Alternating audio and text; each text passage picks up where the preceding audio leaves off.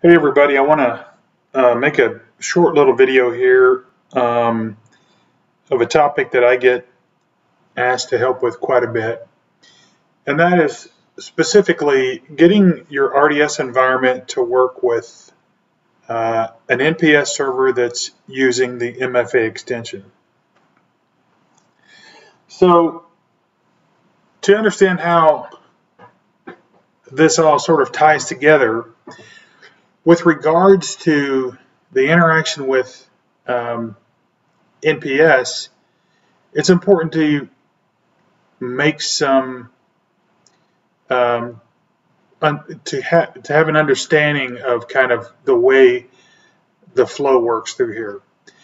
So when a user is connecting into your remote desktop gateway, inside of your gateway, you have policies configured. Here, I've got my RDCAP policy configured to use a central network policy server. And that is pointing to my NPS server that has the MFA extension on it. I've also got some resource authorization policies. And in that, I'm defining who's allowed to use, who's allowed to come through the gateway. So that's an important distinction here that we need to make is the authentication is happening at your gateway. The gateway takes the credentials that come in and sends those to a DC and confirms that those credentials are correct. But the authorization component is actually handled through NPS. And even if you're not using a central NPS server, it's still being controlled by NPS, because when you install the gateway, you are also installing a local instance of NPS. And so when you are going through there, and this is my gateway server, when you're going through there, the wizard, or you're defining these policies here, these policies are on the back end configuring the NPS policies. And so you're going to see more, possibly more policies on mine, because as I changed from using the local NPS server to using a central NPS server, when I was pointed locally, it created these policies. Now before, in my resource authorization policy, my RDRAP policy, I had my domain admins defined as the group that was allowed to come in. And so it created the policy down here to allow those groups, to allow those users in that group. Now, you can tell that NPS is doing no authentication because inside of the constraints tab, you'll notice this is selected. Allow clients to connect without negotiating an authentication method. What that means is that I'm going to allow users to come through without having to go and authenticate them against the domain. I'm not going to perform any authentication. But I am still going to be looking to see if they're a member of that group. And that's how the authorization piece is handled. When we change it to use a central NPS server, what's important to remember is that those rules, those authorization rules, are not able to be created by the gateway anymore. So you have to create those rules on the back-end server on your own. So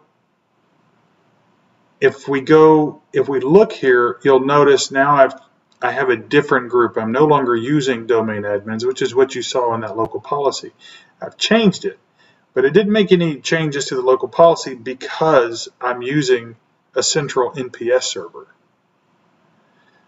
Now on my central NPS server, my back-end NPS server, I have created connection request policies that accept the inbound connection, hand it off here to the network policy, and the network policy I've defined to look for that Windows group, and I'm also looking at the client-friendly name. So I want to match that client-friendly name, the client-friendly name being the name that I've given it when I created the RDS client entry. So I want to match, if it's coming from that RDS client, that's one check, and is the user a member of this group? That's the other check. But I'm not, remember, I'm not performing any authentication. And so if we do something else that I want to show you as a good troubleshooting method, down here in the advanced RD gateway settings, when you set the server, the name of the gateway server, uncheck the box here that says bypass so that you're sure that you're being sent through the gateway, and uncheck this box here, use my RD gateway credentials for the remote computer. The reason that we want to uncheck that is because I want to see a prompt for each login. I want a prompt when I go to the gateway, but I also want to be prompted when I'm being handed off to this back-end server. And if I leave that box checked, it'll just reuse those credentials.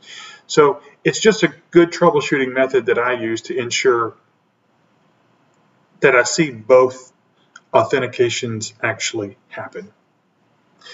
So now I'm going to go ahead and I'm going to bring up my MFA device. I'm going to go ahead and attempt a connection here. All right, so this is some guy at nathar.com. Password. Okay.